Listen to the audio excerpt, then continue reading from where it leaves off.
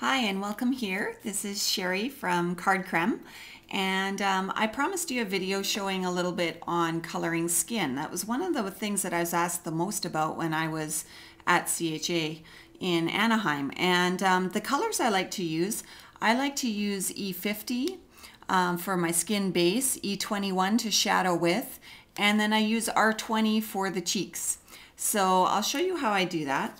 I start by laying in my base color, which is my E50, and just work smoothly and in circles and just lay down your base color. I'm working with Memento ink on Nina cardstock, and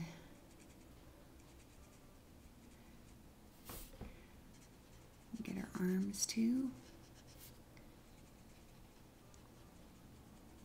The nice thing about coloring skin is that the lighter color will always push a darker color out of the way. So here on the arms, I had a little bit of my red bleeding into my arms, but because I'm putting in this skin tone color, it will push the red out of the way. So once I've laid down kind of my base color, then I like to come in with shadowing. And for shadowing, you definitely have to keep in mind where the sun is shining. And I'm having my sun come from the corner up here. So there would definitely be a shadow line from her hair that's created here.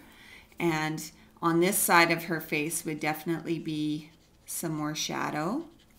And on the other side of her barrette here. And under her chin. And on her arms, this part of her arm and the bottom of her hands, and here on this back side. And then she'd have kind of a straight shadow here from her skirt and a little bit from the bucket here.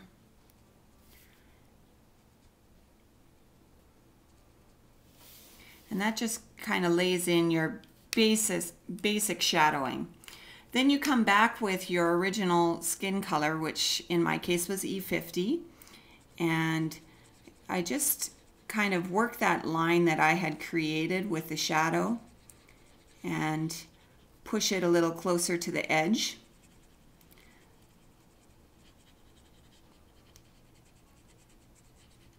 And a lighter color, like I said, will always push the darker color.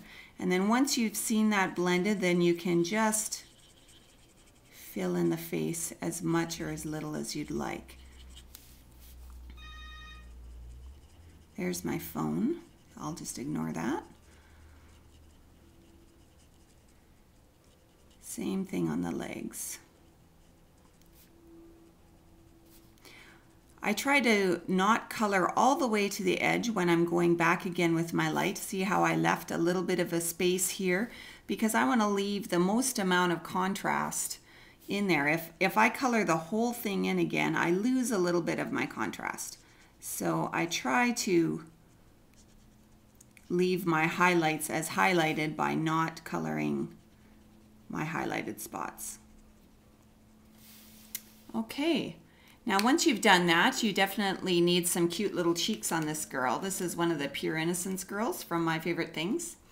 And how I achieve this is often just with the tip-to-tip technique. I will take the cap off of my R20 marker, and I'll take the cap off of my E50, and I will just rub a little bit of this R20 onto my E50 marker and just dab in her cheek color.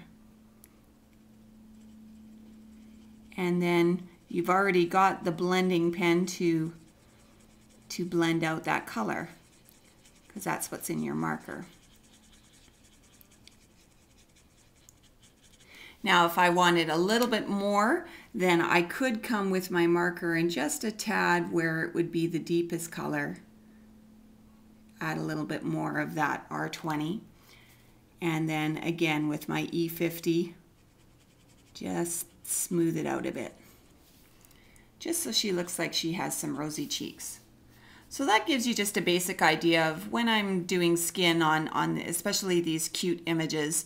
It's basically a combo of 3 colors, and you can grab whatever pink you have. It doesn't necessarily need to be R20, but something that you can just pull a little bit of pink off and dab in cheeks.